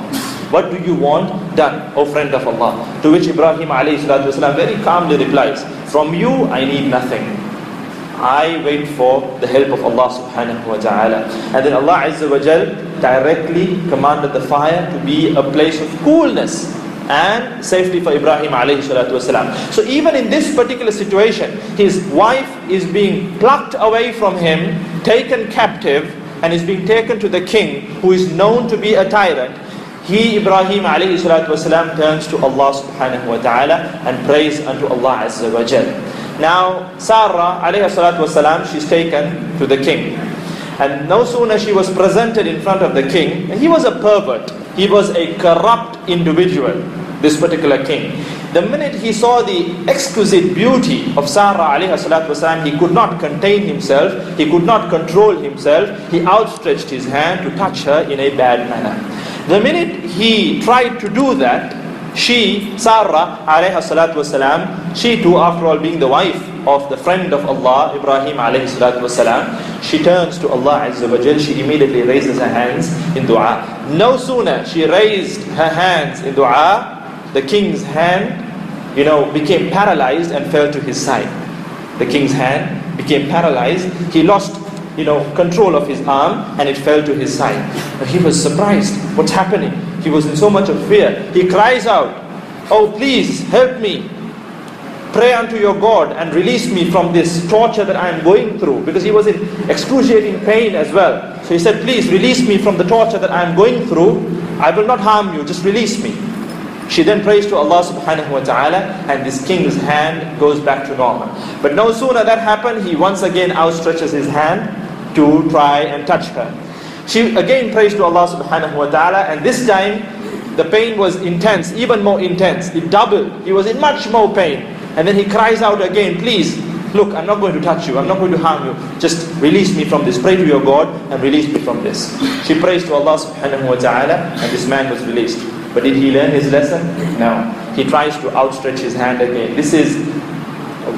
He was such a corrupt individual and such a pervert individual. He outstretches his hand again to touch her. And this time she prays to Allah subhanahu wa ta'ala, and the pain was just unbearable. He couldn't bear it at all. He cries out, I promise you, I will not harm you. If you release me, if you pray to your God and release me, I will gift you something and send you on your way.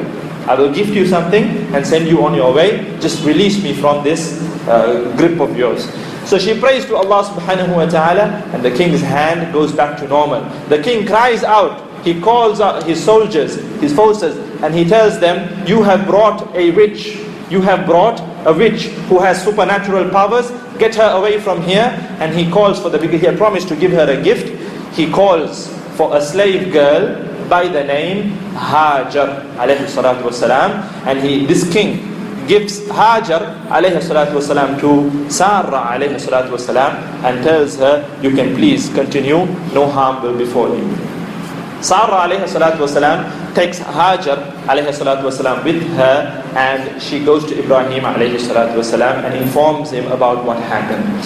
Some scholars mention that Ibrahim alayhi salatu wasalam was already informed by Allah Azza wa Jal in regard to whatever happened within the confines, within the walls of that palace. Allah subhanahu wa ta'ala did not leave his friend in the dark. Instead, he informed him about exactly what took place inside the palace. So that incident ends there, and they continue. So like I said, some historians mention that this happened on the way to Palestine. Some say it was after they had settled down in Palestine.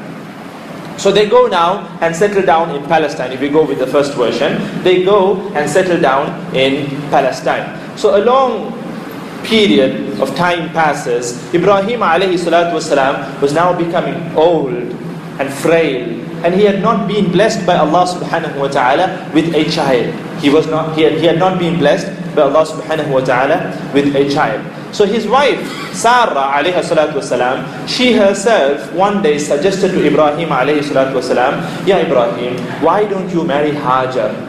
And through that marriage, perhaps she may conceive a child for you by the will of Allah subhanahu wa ta'ala.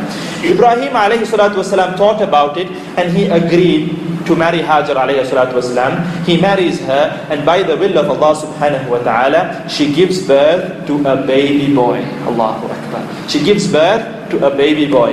And this baby boy was named as Ismail. This baby boy was named as Ismail, the first child of Ibrahim alayhi salatu wasalam. My dear brothers and sisters in Islam, just imagine the happiness of Ibrahim alayhi salatu wasalam. His firstborn, a baby boy, Ismail alayhi salatu wasalam. The coolness to his eyes, Allahu Akbar.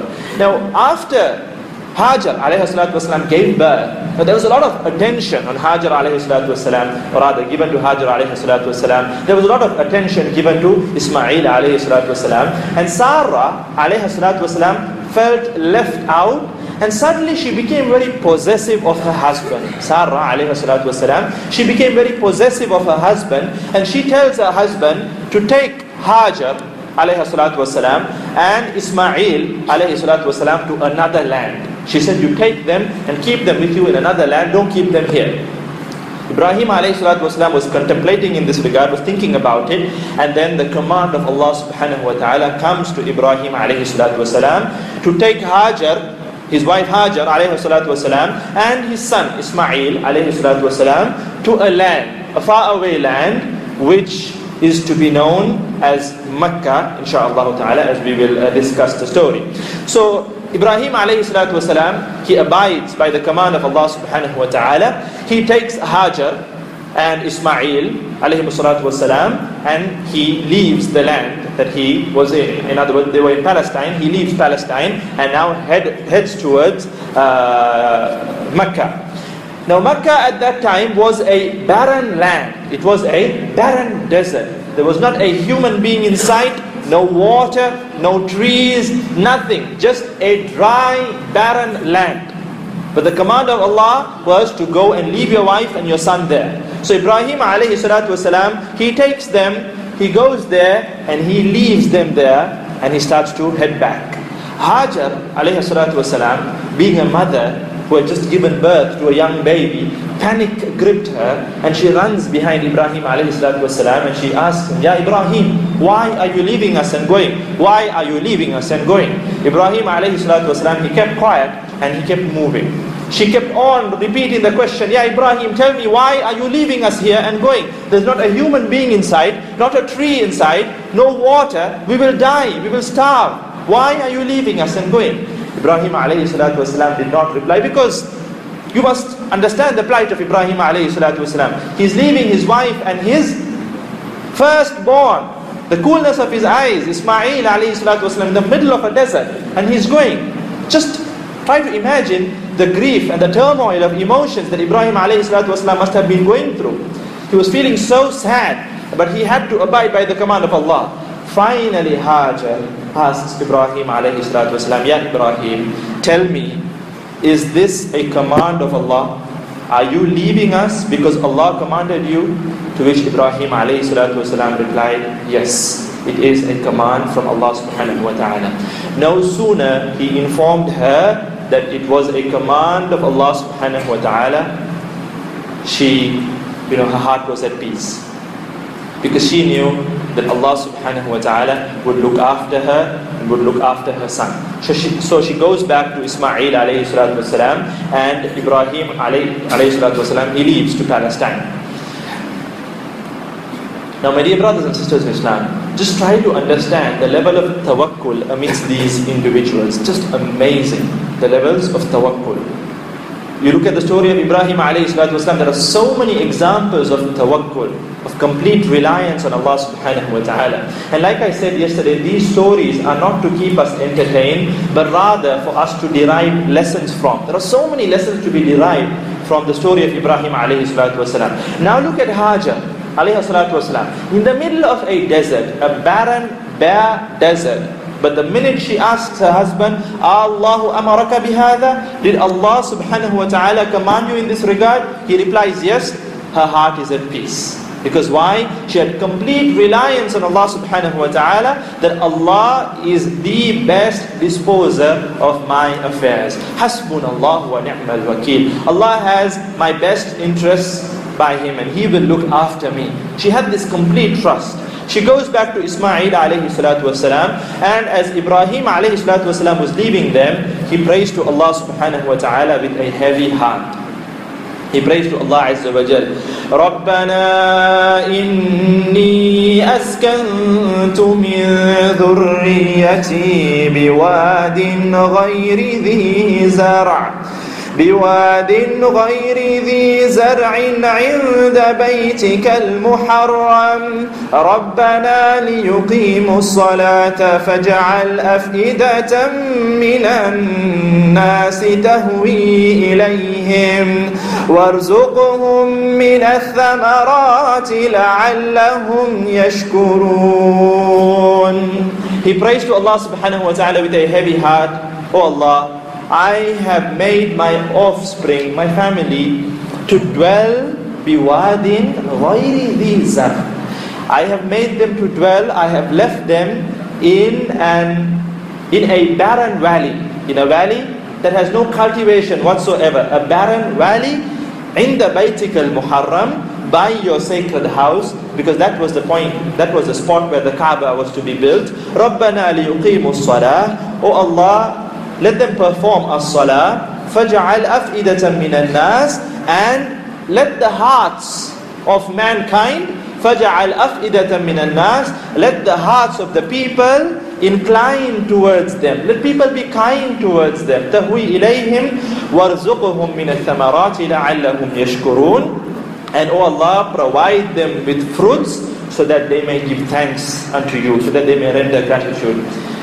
My dear brothers and sisters in Islam, scholars rahimahumullah mention that this dua goes on until today and until the day of Qiyamah, and that is why you see the lands of Mecca and Medina being blessed so much. Allahu Akbar. Because after all, he said, Rabbana inni askantu min dhurriyyati. Look at the words, my offspring. It was just not Ismail alayhi salatu wasalam. Generation after generation, and as you all are well aware, I'm sure, that Muhammad sallallahu alayhi wa sallam, his lineage traces back to Ismail alayhi salatu wasalam. Ismail alayhi salatu wasalam was the great-great-grandfather of Muhammad sallallahu alayhi wa sallam. The Arabs who live in Makkah today are blessed so much. The lands are blessed so much because of the sacrifice and the dua of Ibrahim alayhi salatu wasalam. وَارْزُقُهُمْ مِنَ الثَّمَرَاتِ. Provide them with ample provisions. Today you can see, they're blessed so much by Allah subhanahu wa ta'ala because of the dua of this great prophet Ibrahim alayhi salatu wasalam. So Ibrahim alayhi salatu wasalam, when he leaves his wife Hajar alayhi salatu wasalam, and he goes. Now there was some food and water that they had with them. This little food and water ran out. The little food and water that they had with them, with Hajar, in the sense that she had with her, she and her child, the little food and water that they had ran out, and now the little child, young Ismail, he starts to cry out of hunger. He starts to weep and cry out of hunger. Now, Hajar alayhi salatu wasalam knew that Allah subhanahu wa ta'ala is there for them. Like I said earlier, she had mastered the concept of tawakkul, but her motherly instincts started to kick in. You know, she was a mother at the end of the day, and she was worried for her child, and she starts to panic because she couldn't see a single human being inside, not a single bird. You know, if there were birds, at least that would indicate that there's some water. No water, no life whatsoever. So she starts to panic, and she climbs up a hill known as Safa.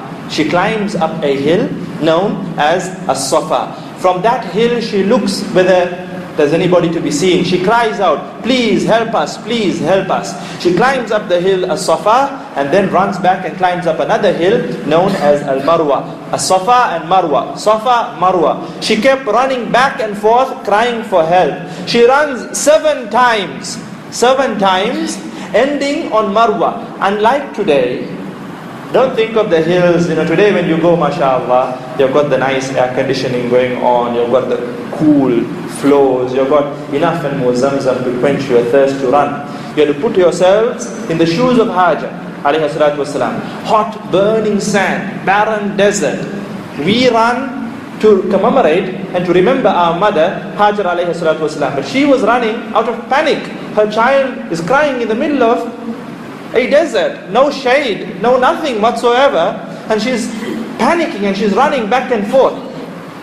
Okay? She runs 7 times up and down these 2 crude hills at that time, As-Safa and Al-Marwa, and the 7th time she ends on Marwa, and then she hears someone by her child.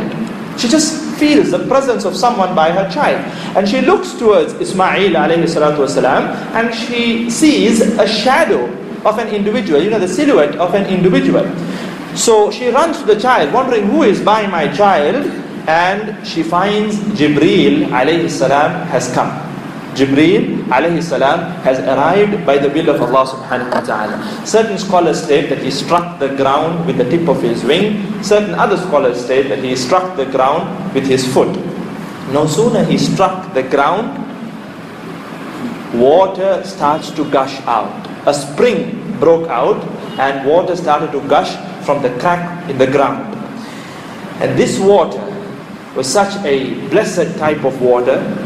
This is the water to be known as Zamzam, and this is the water that we consume when we go to Makkah, when we go to the lands of Makkah today. This water, this blessed water started to flow. Hajar alayha salatu wasalam, she quenches her thirst, and she quenches the thirst of her son Ismail alayhi salatu wasalam. This was a great blessing from Allah subhanahu wa ta'ala. This water, my dear brothers and sisters in Islam, Ma'u Zamzam lima shuriba lah. The water of Zamzam is for what you drink it for. So scholars rahimahumullah highlight that if you have any need, if you have any dua that you want to make, drink the water of Zamzam and intend that, insha'Allah ta'ala, Allah Azza wa Jal will answer your dua. Especially those who are suffering due to sicknesses, psychological problems, marital issues, marital problems between 2 spouses. Scholars state, let the 2 spouses drink Zamzam water and let them intend that the problems be resolved amongst themselves. Because Ma'u Zamzam lima shuribala. The water of Zamzam is for what it is drunk. If you drink the water of Zamzam with a specific intention, with firm conviction, with deep belief grounded in your heart, insha'Allah ta'ala, Allah Azza wa Jal will answer your dua. So the 2 spouses who are having marital problems, let the 2 spouses drink Zamzam water and let them intend that these problems be solved. Let our hearts be filled with love for one another. At times people go around searching for what? Love potions. Magical love potions. They go around asking all these voodoo doctors, can I have a love potion? I want my husband to fall in love with me. I want my wife to fall in love with me. We're having problems. And the voodoo doctor, he makes a nice, concoction out of, whatnot. But look, we have a powerful liquid, Zamzam. Drink it as much as possible. Drink it as much as possible and intend that which you wish. Insha'Allah ta'ala, Allah subhanahu wa ta'ala will answer your du'as. Now, my dear brothers and sisters in Islam, trees started to grow, because naturally when water sprouts from somewhere, it becomes like an oasis in the middle of a desert, and now trees started to grow, date palms started to grow, birds started to fly overhead. Now at that point, there was a caravan that was crossing, and they too were hunting for water.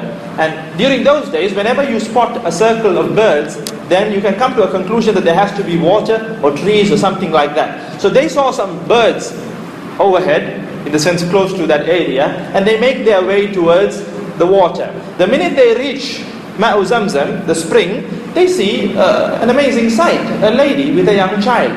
So they thought that, okay, this belongs to her. Allah subhanahu wa ta'ala put this in their hearts. Why?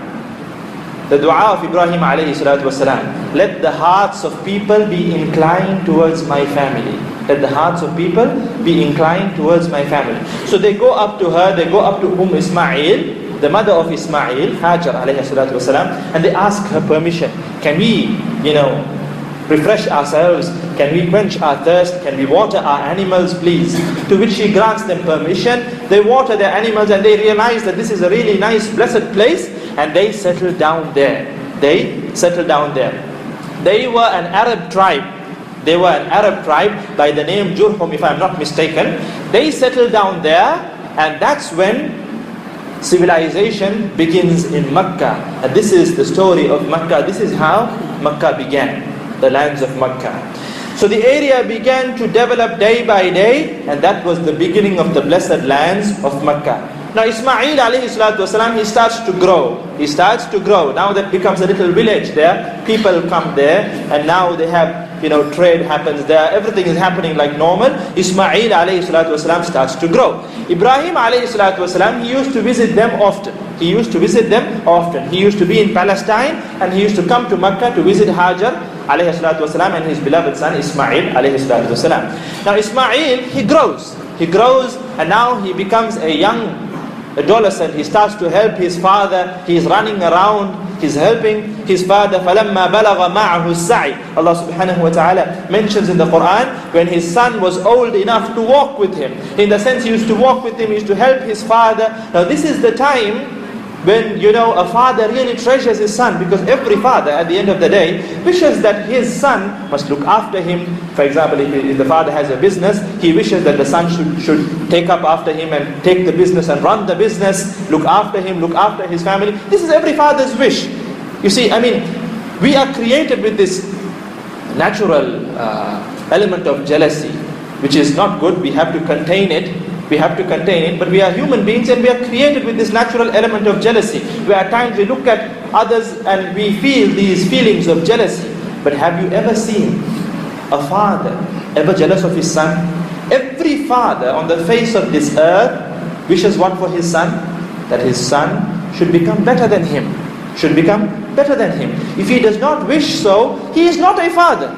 He is not a father. Every father wishes the best for his child, for his son. So likewise, Ibrahim alayhi salatu wasalam wished the very best for his son, and this was the time he was treasuring his son, when the command of Allah subhanahu wa ta'ala comes down. It was an immense test. Allahu Akbar. Allah subhanahu wa ta'ala talks about it in the noble Quran. فَلَمَّا بَلَغَ مَعَهُ السَّعْيَ قَالَ يَا بُنَيَّ إِنِّي أَرَى فِي الْمَنَامِ أَنِّي أَذْبَحُكَ فَانظُرْ مَاذَا تَرَى. Ibrahim alayhi salatu wasalam, he sees a dream.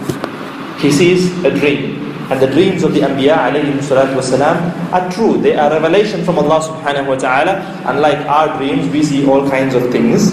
But the Anbiya alayhi salatu wasalam, their dreams are revelation from Allah subhanahu wa ta'ala. What does he see? He sees that he is sacrificing, he's slaughtering his son. Allahu Akbar. His beloved son. So he goes to his son now, and he tells him, Ya Bunay, my dear son, my beloved son, Inni ara fil manami anni adbahuk. I saw a dream in which I was slaughtering you, I was sacrificing you. Fandur madha tara. What do you think of this dream? Now look at the reply. Look at the mature reply of this boy. Allahu Akbar. He did not say, Dad, are you crazy? You're trying to slaughter me. I mean, this is what we would say today, the youngsters of today. They would look at it and say, something wrong with you. Shall I report you to the authorities? You're abusing me. But look at the reply of Ismail alayhi salatu wasalam. What does he say? قال يا أبت افعل ما تؤمر ستجدني إن شاء الله من الصابرين. Oh my dear father, افعل ما تؤمر. Do that which you have been commanded by Allah subhanahu wa ta'ala. Because he was an intelligent boy. He knew that the dreams of his father were not just mere dreams. They were revelation from Allah. It was a command from Allah subhanahu wa ta'ala. He calmly replies, Ya abati fa'al ma tu'mar. Do what you have been commanded. And he did not stop there. What else did he say?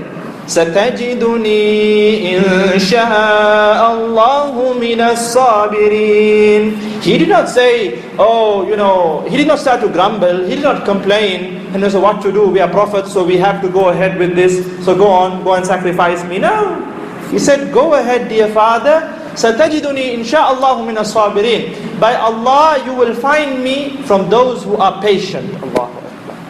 He reassures his father. He tells his father, go ahead, don't worry about me. You will find me a patient person. Go ahead.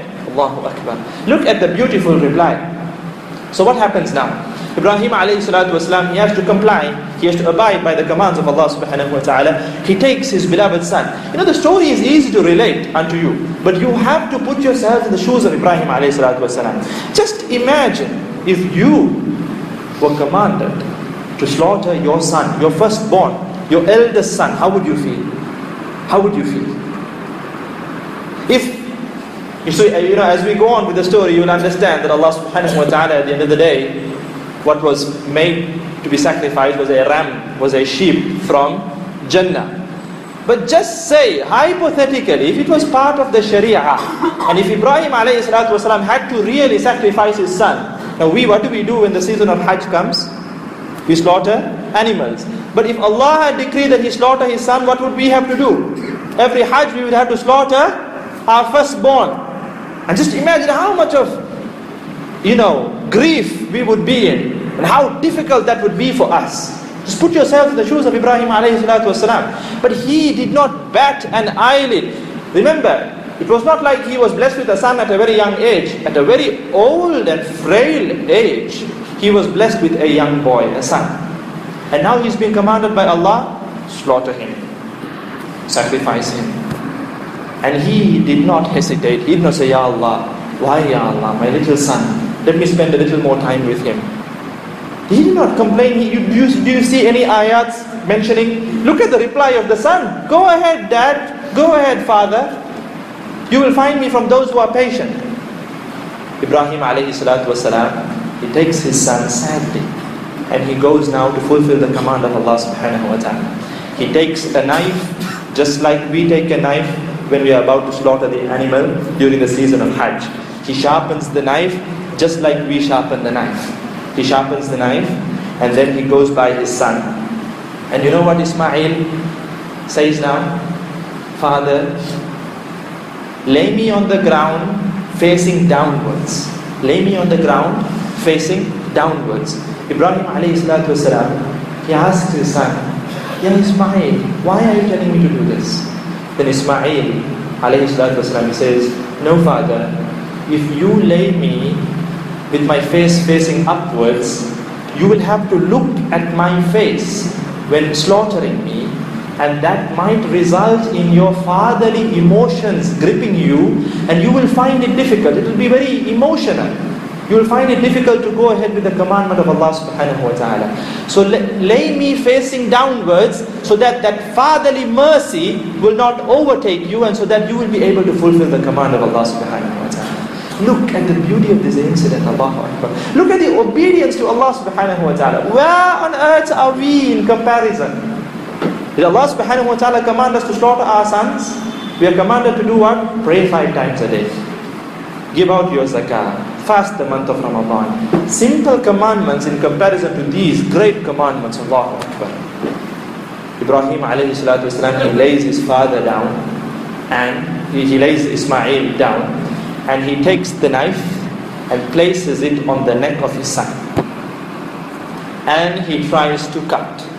He tries to cut, the knife does not cut. He tries to cut, again the knife does not cut. Just imagine, the knife is on the neck. The knife is on the neck. And he is moving it back and forth, the knife is not cutting. Ismail, alayhi salatu wasalam, he cannot see what's happening because he's looking downwards. He says, Father, go on. Cut it harder. Look, he's trying, but the knife is not cutting. The knife is not cutting. And that's when Ibrahim alayhi salatu wasalam, he hears a voice. وَنَادَيْنَاهُ أَن يَا إِبْرَاهِيمُ Oh Ibrahim! He looks, who's calling me? قَدْ صَدَّقْتَ الرُّؤْيَا You have fulfilled the dream. You have fulfilled your vision. إِنَّا كَذَلِكَ نَجْزِي الْمُحْسِنِينَ And verily we reward the muhsinun. We reward the ones who do good. So he had fulfilled the dream. In other words, Ibrahim alayhi salatu wasalam and Ismail, فَلَمَّا أَسْلَمَا وَتَلَّهُ لِلْجَبِينَ When they abided by the command of Allah subhanahu wa ta'ala, both of them passed this test of Allah subhanahu wa ta'ala with flying colors. Allahu Akbar. Flying colors. They passed the test of Allah subhanahu wa ta'ala.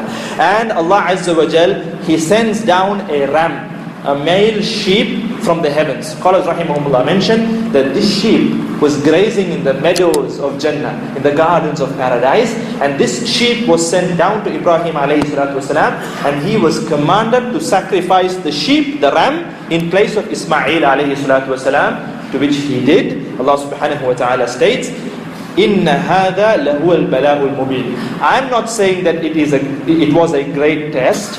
No scholar said that it was a great test. Allah Azza wa Jal, He states, إِنَّ هَذَا لَهُوَ الْبَلَاءُ الْمُبِينُ Verily it was a manifest, it was a great trial. إِنَّ هَذَا لَهُوَ الْبَلَاءُ الْمُبِينُ Allah subhanahu wa ta'ala, who put Ibrahim alayhi salatu wasalam through the test, He is affirming, indeed it was a great test upon Ibrahim alayhi salatu wasalam. Allahu Akbar. Allahu Akbar. Allah subhanahu wa ta'ala, He rewards Ibrahim alayhi salatu wasalam so much to the extent, my dear brothers and sisters in Islam, until today and until the day of Qiyamah, the followers of Muhammad sallallahu alayhi wa sallam, they commemorate Ibrahim alayhi salatu wasalam. We commemorate this test of Ibrahim alayhi salatu wasalam by doing what? Every season of Hajj, we sacrifice animals to commemorate the sacrifice of our father Ibrahim alayhi salatu wasalam. Now a few days passed by. Ibrahim alayhi salatu wasalam was with his wife Sarah, where? In Palestine now. Ibrahim alayhi salatu wasalam in general was an individual known for his hospitality and generosity. Ibrahim alayhi salatu wasalam, he was known for his hospitality and generosity. So one day he receives some guests. Some guests come home. And in general, Ibrahim alayhi salatu wasalam used to be such a generous person that he used to feed people a lot. He had the habit that he could never eat alone. He could never eat alone. He had to invite someone over and he had to eat with someone. This was his habit. He was such a generous individual. So Allah subhanahu wa ta'ala talks about these guests. هَلْ أَتَاكَ حَدِيثُ ضَيْفِ إِبْرَاهِيمَ الْمُكْرَمِينَ Has the story been told to you? Has the story reached you of the honored guests? There were noble guests who visited Ibrahim alayhi salatu wasalam. Now who were these noble guests? They were Jibreel, Mikael and Israfil alayhi salatu wasalam. Three special angels, the most special angels of Allah subhanahu wa ta'ala. Jibreel, Mikael and Israfil alayhi salatu wasalam. They were the three guests who came to visit Ibrahim alayhi salatu wasalam in the guise of human beings. They did not come in the form of angels, they came in the guise of human beings.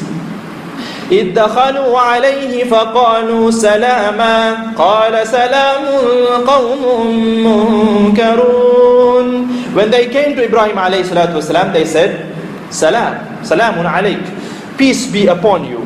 Then he replies, قَالَ سَلَامٌ قَوْمٌ مُنْكَرُونَ He said, peace be unto you as well. You are strangers, I don't know you.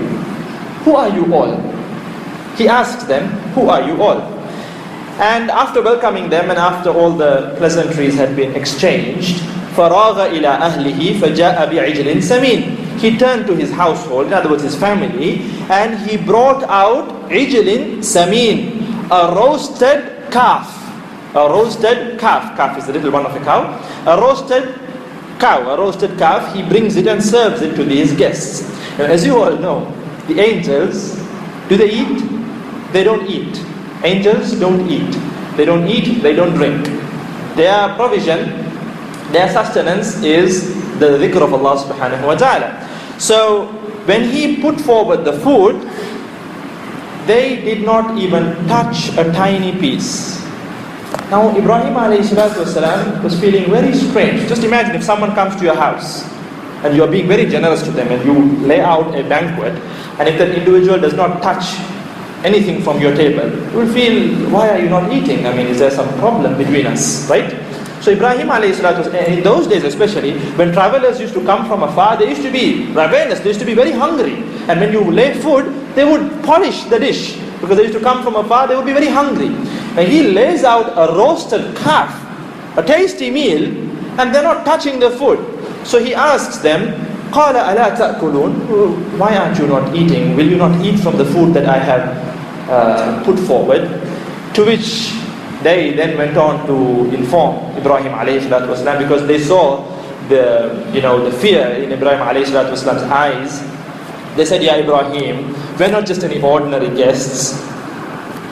We are angels who have been sent by Allah subhanahu wa ta'ala. We are angels who have been sent by Allah subhanahu wa ta'ala. And they go on to say that, O Ibrahim, we bring glad tidings. We bring glad tidings unto you that you and your wife Sarah alayhi salatu wasalam are going to be blessed with a child, with a baby boy. Now Sarah alayhi salatu wasalam, this took her, this gave her a huge shock, because she was so old, and so was Ibrahim alayhi salatu wasalam. So she says, she kind of like, she couldn't believe it. So she says, we are going to get a child at this old age? To which the angels reply, it is by the will of Allah, and Allah can do whatever He wills. And then they go on to state that they had come for a completely different purpose, but they were also commanded to go and give glad tidings. Now what was the purpose that they had come down for? Ibrahim alayhi salatu wasalam asked them, قَالَ فَمَا خَطُبُكُمْ أَيُّهَا الْمُرْسَلُونَ? What purpose then have you come for, O messengers?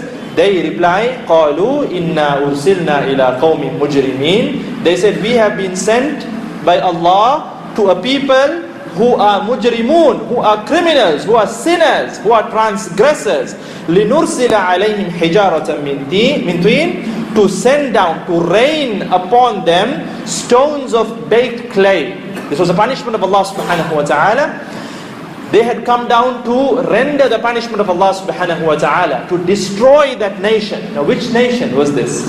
This was the nation of the Prophet Lut alayhi salatu wasalam. This was the nation of the Prophet Lut alayhi salatu wasalam. This story we will discuss in a day or two inshallah ta'ala. Perhaps tomorrow if we conclude the story of Ibrahim alayhi salatu wasalam. Nevertheless, the angels had come down for that purpose, but along the way they were instructed to give glad tidings unto Ibrahim alayhi salatu wasalam. Now days pass. Allah subhanahu wa ta'ala blesses Ibrahim alayhi salatu wasalam with a son, just as he was informed. And this boy's name was Ishaq. And now Ibrahim alayhi salatu wasalam leaves Ishaq and Sarah alayhi salatu wasalam in Palestine, and he heads to visit Hajar and Ismail alayhi salatu wasalam in Mecca. He had now divided his time, where he used to spend time in Palestine as well as in Mecca. He used to spend equal time with both his wives, both his families. So now when he goes to visit Ismail alayhi salatu wasalam in Mecca, Allah subhanahu wa ta'ala commands him and informs him of something. Now this is the next command. The command was, O Ibrahim, build a house of Allah for His worship. Build a house of Allah for His worship. And this house was to be known as the Kaaba. This house was to be known as the Kaaba. This was the first house of Allah, the first Bayt min Buyutillah to be built. Allah subhanahu wa ta'ala mentions this in the noble Quran. Inna awwala baytin wudi'a lin-nasi lalladhi bi Bakkata mubarakan wa hudan lil-alamin. Verily the first house of worship appointed for mankind was that at Bakkah. Now Bakka was the previous name for Makkah. Bakka later on became Makkah. The first house to be placed for the worship of Allah subhanahu wa ta'ala was at Bakka, Mubarakan wa hudan lil alameen. It was full of blessing and guidance for alameen, the mankind and the jinn kind. So now what happens? Ibrahim alayhi salatu wasalam informs his son Ismail alayhi salatu wasalam about the command of Allah subhanahu wa ta'ala. They both get together and they start constructing this house of Allah subhanahu wa ta'ala. Allah Azza wa Jal mentions, وَإِذْ يَرْفَعُ إِبْرَاهِيمُ الْقَوَاعِدَ مِنَ الْبَيْتِ وَإِسْمَاعِيلُ رَبَّنَا تَقَبَّلْ مِنَّا إِنَّكَ أَنْتَ السَّمِيعُ الْعَلِيمُ. And remember when Ibrahim alayhi salatu wasalam and his son Ismail were raising the foundations of the house, the Kaaba at Makkah, they kept saying, رَبَّنَا تَقَبَّلْ مِنَّا إِنَّكَ أَنْتَ السَّمِيعُ الْعَلِيمُ. O our Lord, accept this from us, accept this from us. Verily you are the all-hearer, the all-knower. My dear brothers and sisters in Islam, look, they have been commanded by Allah subhanahu wa ta'ala to build a house of Allah, and they are building the house, and throughout the construction they keep praying to Allah, رَبَّنَا تَقَبَّلْ مِنَّا رَبَّنَا تَقَبَّلْ مِنَّا. Another beautiful lesson to be derived from this particular juncture is that whatever you do, you can be involved in a huge project, a small project, you can be involved in da'wah organizations, charity organizations, you can be involved in the masajid of Allah, you can be involved in any good deed. But remember, you must strive for ikhlas, that you do it solely for the pleasure of Allah, and you must also always pray to Allah, Ya Allah, accept this from us, accept this from us. We can be involved in so many projects. Look, the Anbiya, the two great prophets, they themselves are praying to Allah, Ya Allah, accept this from us, accept this from us. And what about you and I? Our projects fade away in comparison to this great project. They were building the first masjid, the first house of Allah, and they kept praying, Rabbana taqabbal minna, Rabbana taqabbal minna. So likewise, you and I, whatever we do, good deeds, we do it solely for the pleasure of Allah, and we keep praying to Allah, Ya Allah, accept it from us, accept it from us. May Allah subhanahu wa ta'ala accept all the good deeds that we render unto Him. Ameen. So they go on building until the last stone had to be placed. The last stone. Now, you have to understand that the Kaaba was not as grand as how it is today. You didn't have the clock tower and you didn't have all of that. It was a crude building at that time, made of blocks of stone. It was a very simple house of Allah at that time. So they just placed stones and they built the house. But there was one last stone that had to be placed. Ibrahim alayhi salatu wasalam instructs his son Ismail to get that final stone. Ismail alayhi salatu wasalam now goes around searching for that final stone, because the final stone had to be in a specific shape to fit that place. So he kept looking around for the stone, and he drifted a little further away from his father and the construction. That's when Jibreel alayhi salatu wasalam comes down and he asks Ismail alayhi salatu wasalam, what are you looking for? Ismail alayhi salatu wasalam says, I'm looking for the final stone to complete the construction of the house of Allah.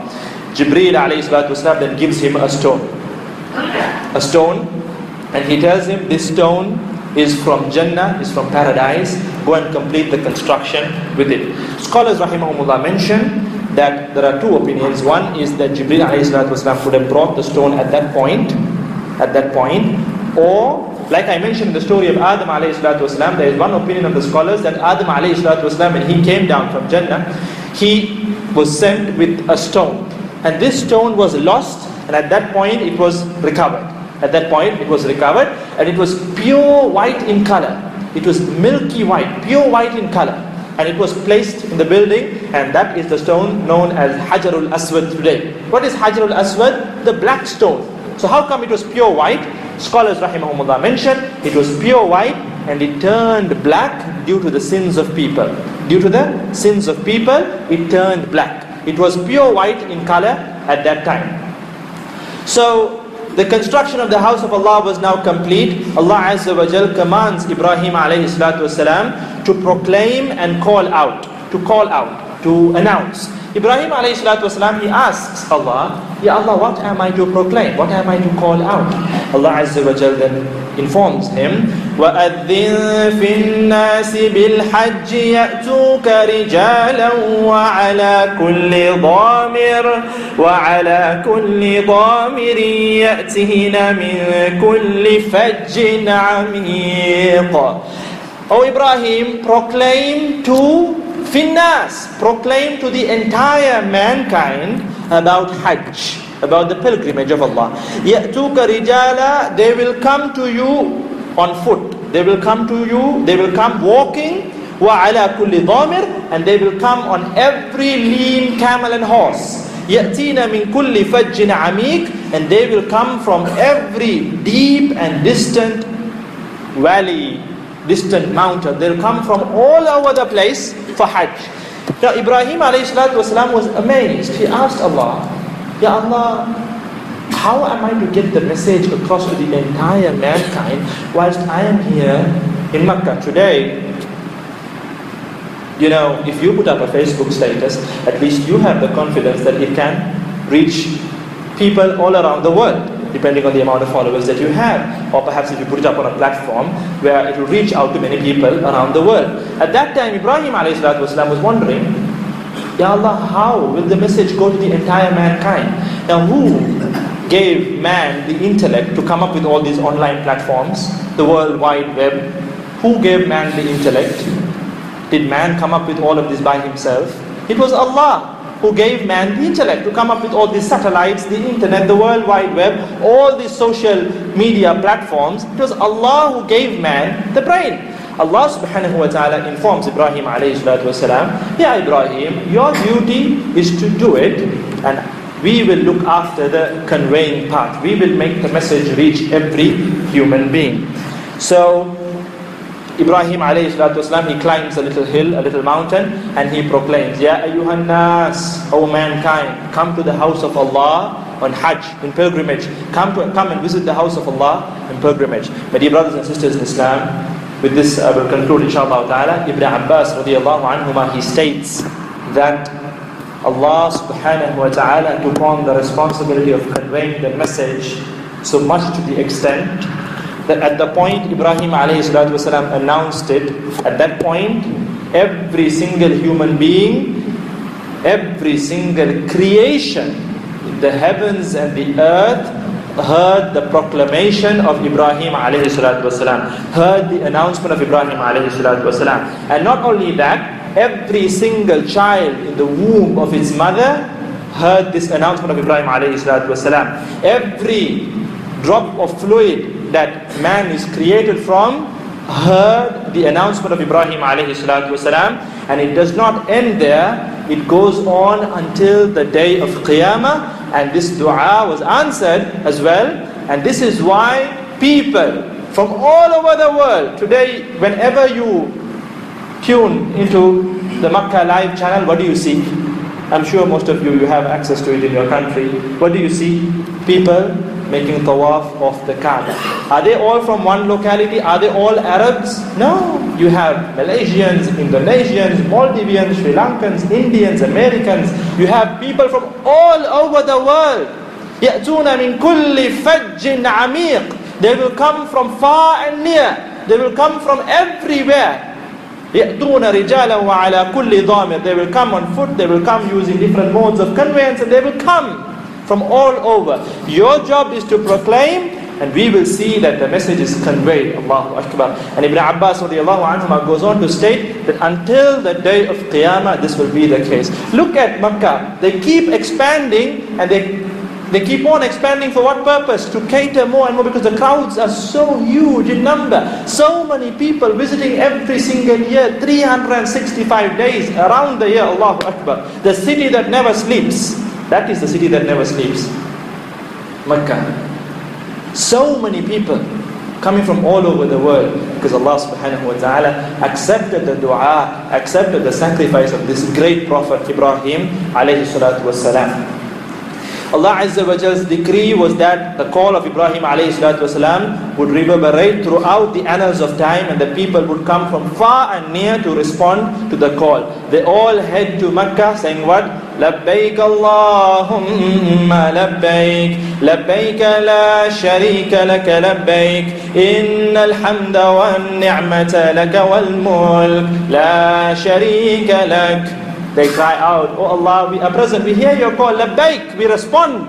And they head towards Makkah, Allahu Akbar. This was the call, this was the announcement that Allah subhanahu wa ta'ala commanded Ibrahim alayhi salatu wasalam to make, and he did so obeying Allah Azza wa Jal. With that we conclude today's session, insha'Allah ta'ala. Tomorrow we have a few more incidents to talk about Ibrahim alayhi salatu wasalam, and then quickly we'll move on to a little about Ishaq alayhi salatu wasalam, and then we'll go on with the series insha'Allah ta'ala. I look forward to seeing you all tomorrow. Jazakumullah khair. Assalamu alaikum wa rahmatullahi wa barakatuh.